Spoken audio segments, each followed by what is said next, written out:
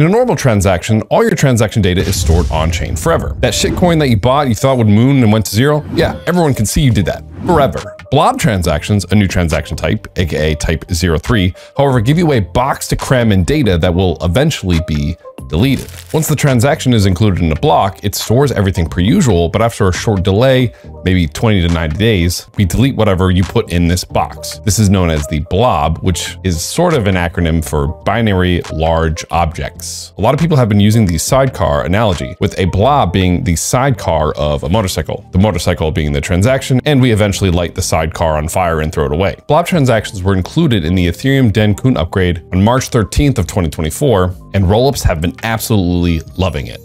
These blob transactions came from EIP-4844, aka Proto-danksharding, which is a really cool name, but it was actually just named after the researchers who came up with this. So why do we give transactions this optional box for them to dump this temporary data? Well, it goes back to Ethereum's biggest issue today, that sending $1 cost me $2. Ethereum right now is crazy expensive. This is due to the blockchain trilemma problem and some other stuff, link in the description. Rollups are the solution that we've come to know to help scale Ethereum so that our transactions aren't this expensive. You can go to ZK Sync, Arbitrum, or Optimism, and you can send that $1 for substantially cheaper than you could on the Ethereum main chain. And we as a community have essentially settled on rollups being the way we're going to scale Ethereum for the next few to several years. The way they work is they essentially execute a bunch of transactions on their own chain, bundle up and compress the transactions into a batch, and submit that batch back to Ethereum. With many L2s processing transactions, you can get a lot more transactions for a lot cheaper because you're compressing all these transactions on all these rollups or all these L2s. Now, when these L2s submit these batches back to Ethereum, Ethereum has to do a little work to verify that the batch of transactions is actually good, and that right there is where the issue is. When Ethereum verifies that a transaction is actually good, it only needs the compressed batch of transactions once to verify that it's good, and then it doesn't care about the data anymore. But before this upgrade, when you submitted this batch of compressed transactions, you had to submit the whole chunk of transactions and permanently stored on every single Ethereum node on the planet. You see the issue there? We needed this data for like a second, and then every single node would have to hold on to it, even though nobody ever cared about that data ever again. It would be like if every single time you passed an exam in school, you had to carry that exam around with you at all times. What's more important than this state bloat is actually the gas costs. If you store a ton of data on Ethereum or any L1, that means every single node has to store that data as well, which requires them to go out and buy more hardware or do more computation. And so if you want to store more data on Ethereum, you have to pay more gas. And since this compressed batch of transactions is still a ton of data that before this upgrade we were permanently storing on Ethereum, rollups had to pay a ton of gas. So the rollups were kind of pissed. They didn't love this, and neither did the Ethereum community. So these rollups essentially said, hey, so like we're the future of Ethereum scaling, but this call data is super expensive. What if we just like deleted it after we validated our transactions were good? We'll post our compressed batch, we'll check that it's good, and then we'll dump it. That way we don't have to pay the cost of storing that data forever. And then we as the Ethereum community went, yeah, that sounds like a pretty good idea. And so the blob transactions were born. So how are blobs used in practice? Embrace yourself, we're gonna get a little technical here for a second. This is an example of a transaction on the Ethereum main chain where ZK Sync actually sent its batch of compressed transactions to the Ethereum L1. If you scroll down in here on Etherscan, you can actually see this new section here called Total Blobs. And if we click into this, which if we scroll down in here and we click one of these blobs here, we can see this massive chunk of data, like literally absolutely massive, that is not being stored on Ethereum because it was instead sent as a blob and will eventually be deleted. What's cool too is Etherscan gives us this little blob gas used and blob as call data gas here, where it shows you how much more expensive this data would have been if it was submitted as call data as opposed to blob data here. Obviously, it's way, way cheaper for rollups to submit this data as a blob than as call data, which is what they previously would have had to have done. Getting more technical here, what's interesting is that the L1 Ethereum smart contracts have to validate that this batch of transactions is actually good. They have to validate essentially that this blob is good. However, if they get access to the blob and they do computation with the blob, they would have to have access to the blob, which means they would need to store it on chain, which we can't do, so what the hell?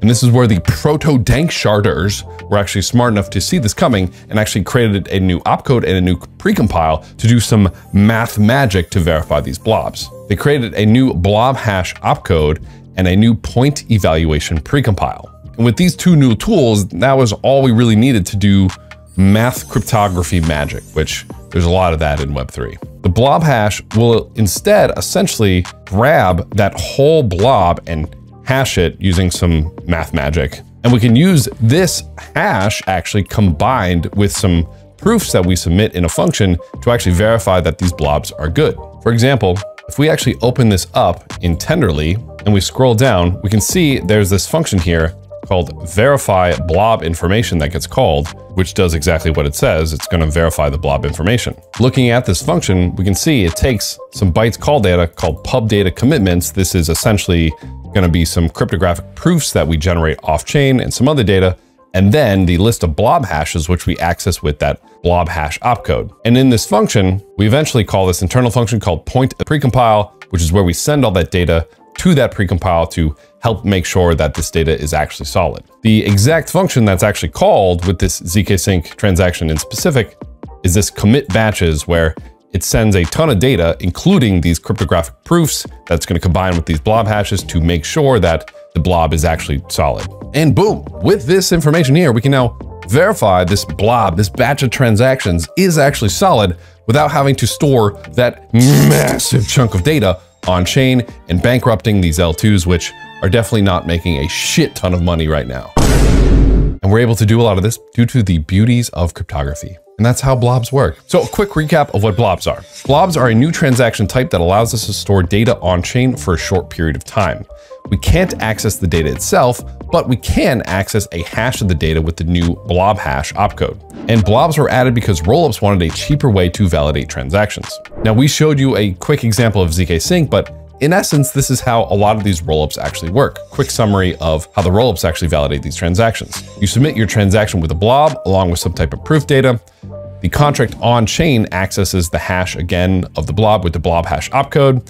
It will then pass your blob hashes combined with your proof data to that new point evaluation opcode to verify the transaction batch using some math magic, and boom. To demonstrate how to send your own transaction using a blob, I've actually created a little GitHub repo, link in the description, showing us how to send one of these transactions. First thing you're going to want to do is set up a connection to the blockchain per normal, and then just create some encoded text. For example, we're using this as our blob data. Now, the thing is, blobs have to be at least 4,096 words of 32-byte words combined. So we actually have to take this encoded text and combine it with a ton of basically zeros so that we can create this blob. You cannot have a small blob. They're all big.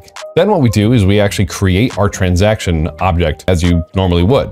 One of the big differences is we're going to change the type of transaction to a type 3 transaction. Normally, you'll see normal type 2 transactions, which is that EIP-4844 transaction, and it's the default transaction now. Additionally, we want to add some blob gas feed parameters to our transactions as well. One of the other really interesting implications of adding blobs is that we've essentially created a new type of gas market, a gas market for blobs, which has a whole bunch of interesting downstream effects. Video for another time. And then finally, we set up a gas estimate, we sign our transaction, and all we do is we add our blob data to a little blob compartment of our transaction. We sign it, and then we send it. If I wanted to run this on a local blockchain, you go just set up Anvil, set up my Anvil chain to run. And for this, I'm using Rye, which is like a Python thing. I would do Rye, run, send blob, actually run this. And we can see 2 responses here. We can see a transaction receipt right here. And then if we scroll up, we can see the actual blob that we're sending. And yes, I'm scrolling up this whole time. It's this massive object that we send. EIP-4844, aka Proto-danksharding, is this intermediate step in the Ethereum's long-tail scaling roadmap, and is a prerequisite to danksharding, which includes a lot more cool features. Cooler than the name danksharding too. But rollups are happening now, and we said, hey, rollups are happening now. We need them cheaper now. So the Ethereum community implemented danksharding. The Ethereum docs actually do a phenomenal job of explaining danksharding, where it's going, what it's going to look like in the future. So now you understand Blobs, Proto-danksharding. If you want to try out sending your own blob transaction, check the link in the description. Thanks for getting froggy with us, and we'll see you next time.